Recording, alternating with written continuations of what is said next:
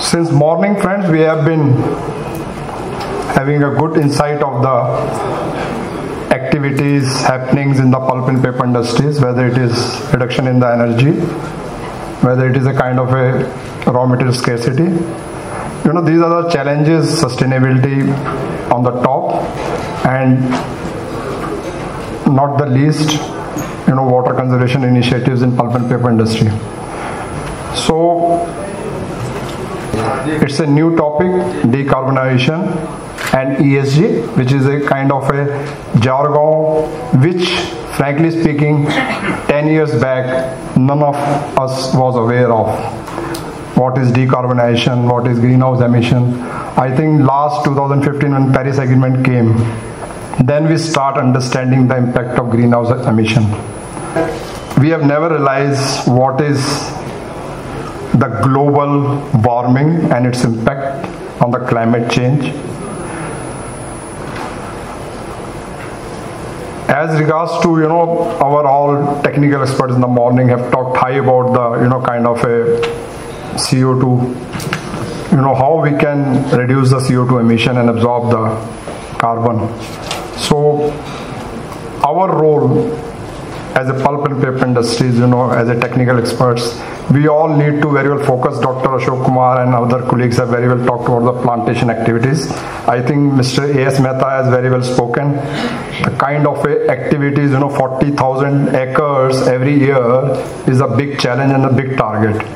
You know, plantation is the need of hour, not only for the, you know, to absorb the CO2, you know, one tree can absorb 2 tons of CO2. I think everyone is well aware of this fact.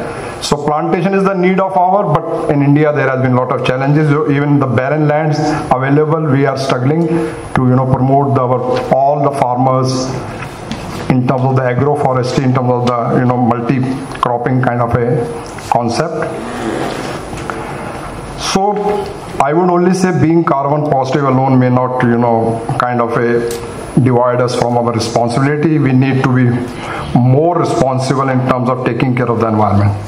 Solar panels are preferably, you know, for on a ground level, it requires 1 megawatt requires almost 5 acres of a land. So it's better that rooftop panels, you know, people are, you know, European standards, they are also, you know, there is a lot of, you know, technological development in terms of the, you know, covering the seas, you know, water channels with the solar roof panels, only floating kind of a channels. So a lot of things are happening in terms of the solar power. Where the water comes from, water is already, you know, most of the countries, you know, water table is depleting so fast that we still not aware of that. And frankly speaking, I think we don't even understand today also the importance of water. We just, you know, do the brushing in the morning, do the shaving, we take bath. You know, 1 bucket of water is so critical in the time to come. South Africa, Cape Town, there is no water. Even if you have to pay also, you will not get DM water available nearby the small towns. It's all water is, you know, Chennai, I think recently we have faced a big challenge, you know, though the rainfall has happened, so we could save it ourselves, but all across India, you know, water table is depleting, so we need to be very much, you know, concerned about the each and every drop of water time to come. Paper industry is a kind of a, we always say that we are in the red category, but the recent developments in terms of the energy reduction and water conservation has been a huge and, you know, quite praiseworthy. There is a wrong myth about the pulp and paper industry that, you know, pulp and paper industry cut trees. We don't cut any trees. Actually, pulp and paper industry is promoting agroforestry. We sell clonal sampling to the farmers. We promote agroforestry amongst our local community. The need of our is, Mr. Mehta was saying that 40,000 acres. When he say 40,000 acres around per year means, you know, we need to go for a clonal nursery sampling center at our mills. But point is, like, you know, various states, if I talk of MP, you know, there is ample space, there is a barren land. But only thing is government now, they have to, you know, get aligned to our understanding, support the pulp and paper industries, you know, to, you know, provide the land free of cost or maybe at a lower cost, minimal cost, so that, you know, we can ask our good friends farmers. So when we say recycling, in any case, I think all well understand that recycling of the paper, in terms of the emission will be the minimum, and even the water consumption in terms of the recycling of the waste is only 70% of the, if we use the kind of a virgin fiber. So in any case, this is also kind of a need of hour where we need to focus. Frankly speaking, including me, ESG is again a kind of a new jargon which has come, but definitely it is very important for us to understand. When we say ESG, it stands for environmental, social and governance, refer to the three key factors when measuring the sustainability and ethical impact of an investment of a business.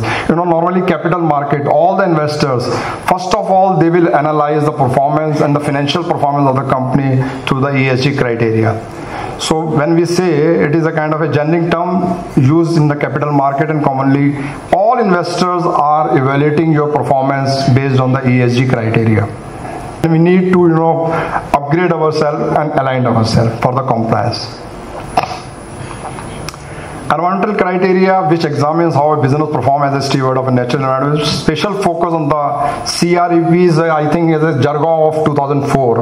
When we were studying this, scrap norm has come into picture. Out of that part of the NCG, Limekeen came into that. So it's not new, but point is, at that time we have not felt importance of that. But definitely for paper industry, biggest challenge is the sustainability. When we talk about sustainability, means solid, air and liquid discharge, both diversity and structure. So these are the kind of a need of hour which no one can escape from this. So ESG is kind of a jargon we can say, but we have to live with this, we have to comply, and we have to get aligned to the government laws.